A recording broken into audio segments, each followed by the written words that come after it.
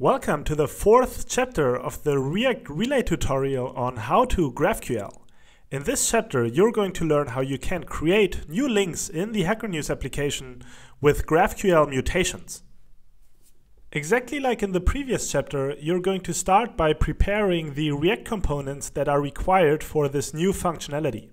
So go ahead and create a new JavaScript file inside the components directory and call it create link. Inside this component, you have to paste the following code. So this component will have a component state where we are storing the input that's provided by the user for the description and the URL. Then we simply render two input fields right here. The first one will take the description that the user can provide for the link, and the second one will take the URL for the link that the user provides.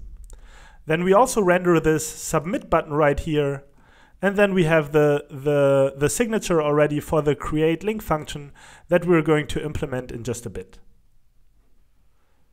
But before you implement it, you actually have to go and create the mutation. But before you can implement this function, you actually have to go and create the mutation that's going to be used. And in Relay, it's good practice to have each mutation written in its own file. So let's go ahead and create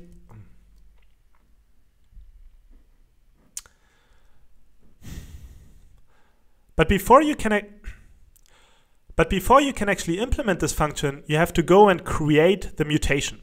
And in Relay, it's good practice to write each mutation in its own file. So what we're going to do, we're going to add a new directory to the sources directory of our project. And we call it Mutations. And that's logically is where we're putting all the mutations that we're going to write. In that directory, we're creating a new mutation, a new file that is called create link mutation. And in this file, we put the following code. So at first, we have some imports on the top of the file again. First, we're importing this commit mutation function, which is used in Relay to send a mutation to the server. And then we also import this GraphQL function again that we already know. Then we're importing the connection handler that we're going to talk about later, and the environment, because we also need to pass the environment to the commit mutation function when we're calling it. The next thing that we see in this file is the definition of the mutation itself. So we're using, again, this GraphQL function to tag the GraphQL code that we're writing. And this is just the standard create link mutation that we're given by the Relay API, where we have an input object that grabs all the arguments that we can pass when we want to create a new link. So in this case, this is going to be the URL and the description of the link. And then we simply specify the field of the mutation. We're passing the input object and specify the payload of the mutation that we want to have returned by the server when this mutation was performed. Then we're exporting a function, we're exporting actually an anonymous function right here that takes the arguments that we want the caller to provide when they want to create a new link in the backend. So we are accepting the description, the URL, and we're also taking a callback that we can execute once the mutation was performed. Inside this function, we are then going ahead and constructing this input object that's required for the GraphQL mutation. So we are effectively wrapping the description and the URL inside this input object, and this corresponds to the input object that's being passed into the mutation right here. And notice that we only include this client mutation ID field because that's currently still a requirement of the GraphQL Relay API. And this was a requirement in Relay Classic, but the client mutation ID field is not required with the new version of Relay, Relay Modern, anymore. So the reason we're including it here is just because the Relay API of GraphQL expects it to be there, but it actually has no function in our setup. And then finally, we're calling the commit mutation function that we imported above, and we're passing a couple of arguments to it. First and foremost, we're passing the environment so that Relay knows the endpoint where it has to send the mutation to. And then we're just passing the mutation and the variables that we prepared. And then in the uncompleted callback, we're just calling the callback that the caller of this function provides. Let's now go and test if the mutation actually works. So for that, we go back to the createLink component and implement the createLink method down here.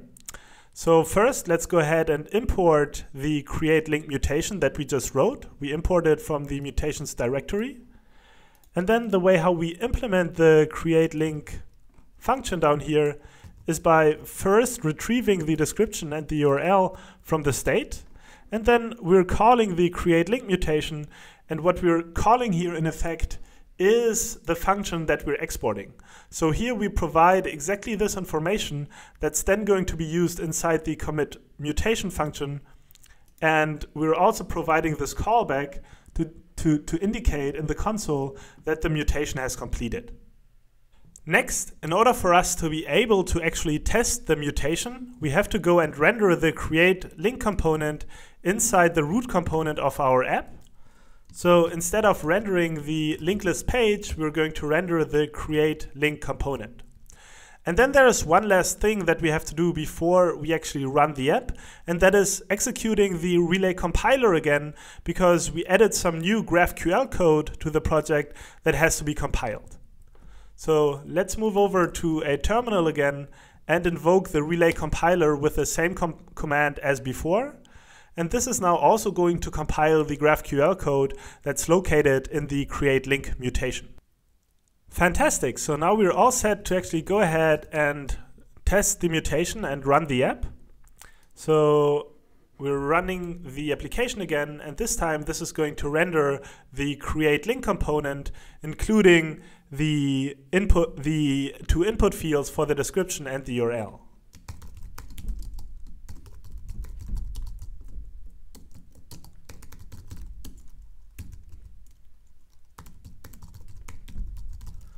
So let's go ahead and create this new link here and click the submit button. Notice that we don't get any visual feedback, so we don't really know if the mutation actually worked or not. But what we can do to validate that is simply to open up a GraphQL playground again and send the all links query to see if the data was added to the database. So if I'm clicking the play button with the current query and also add the description to the query right here,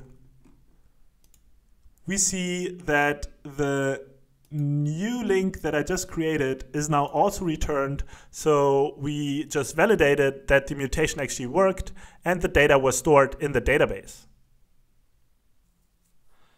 This was it for the 4th chapter of the React Relay tutorial of HowToGraphQL. In the next chapter, we'll implement some navigation options and talk about routing.